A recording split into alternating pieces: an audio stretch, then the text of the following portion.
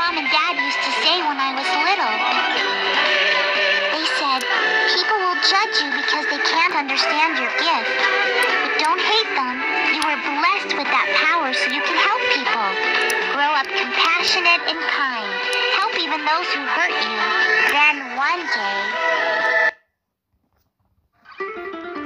I mean, I'm trying to use my powers like Mom and Dad taught me. But whenever people find out about me, they say I'm possessed. Why do they hate me? Maybe everyone would be better off if I never left this island. If I didn't exist. How could I say no? Yes, let's be friends. My name's Verona. But it's so cute. I don't think we should let Ringmaster Ham know that Putty's here.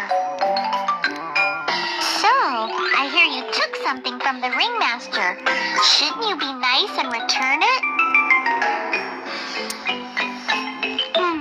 I guess it doesn't understand.